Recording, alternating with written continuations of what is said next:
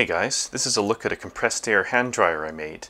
This works very similar to a Dyson Airblade. You just put your hands in it, it creates two jets of compressed air. You pull your hands out and it effectively wipes the water off your hands. The construction is very simple, basically two blade portions and a central support column. This is one of the first projects I built when I got a new CNC machine.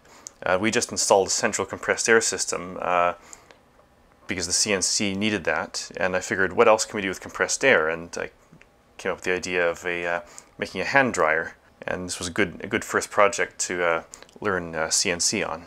Before making the full version, I also made this quick prototype. This is just one nozzle instead of four. It just plugs into the compressed air. You can see the very thin nozzle here. This was just made on the manual milling machine. Can't really dry your hands with this, but it does prove the concept quite well. It also generates quite a lot of thrust. Like you can it basically floats up by itself like this.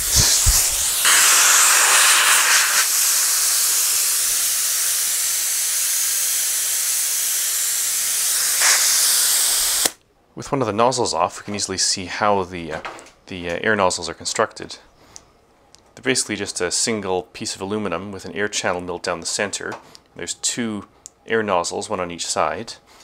The air nozzles basically consist of a slightly area that's milled down slightly farther than the rest of the face of the nozzle. It took a few attempts to figure out the right thickness. I initially tried 1/1000 of an inch, or about 25 micrometers. That was too small.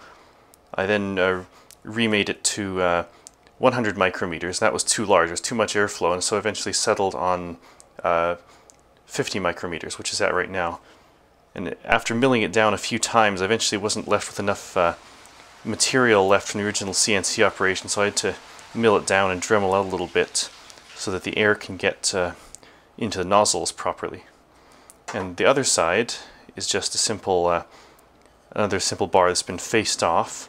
And there's some room here for gaskets that I found weren't needed because the facing operation is precise enough that when they're screwed together, air doesn't, only a tiny amount of air leaks out between the gap. I debated trying to drill a whole bunch of small holes to replace this slit, but the slit arrangement seems to be the best. It provides a very uniform air jet across the entire width. Looking at the air gap in a little bit more detail, you can see this small portion here is the actual gap portion that goes against the top cover. The rest is just clearance to allow air to come in cleanly from the channel. If you want to see these pieces being machined, I've got a time lapse of the machining process up. There should be a link on the screen right now. One of the biggest problems I had on this project was actually finding a proper valve for this. Initially I tried to find a foot valve because this currently is controlled by a foot pedal on the ground, but I couldn't find any reasonably priced foot valves that had a wide enough air opening to actually run this thing. I'd ordered a few different ones in from eBay, but none of them allowed enough air through. This does take actually quite a vast amount of air. Just on a quick estimation, it takes something like 40 SCFM. That's equivalent to 4 pneumatic impact guns basically running simultaneously, so it does drain the tank very fast.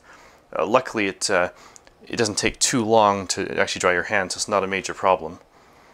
I'm still trying to find a proper pneumatic foot valve because it's not the best setup having to have a this needs a 12-volt power supply to run the solenoid that goes in, is plugged in actually to where the light fixture, replacing one of the old incandescent lamps. Initially the nozzles on the end of this had some little protrusions to attempt to stop your skin from getting too close to the compressed air nozzle.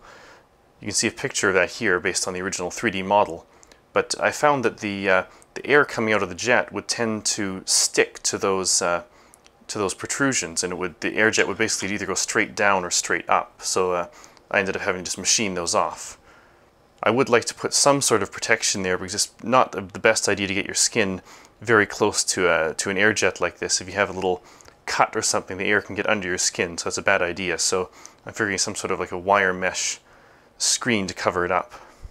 I know it's a bit odd having a compressed air supply to the bathroom, but if anyone's interested in buying one of these hand dryers, let me know. If there's enough interest, I could do a Kickstarter or something like that. One other odd thing I noticed about this is sort of a something like an oscillation sound it makes. I don't know if you can hear it, but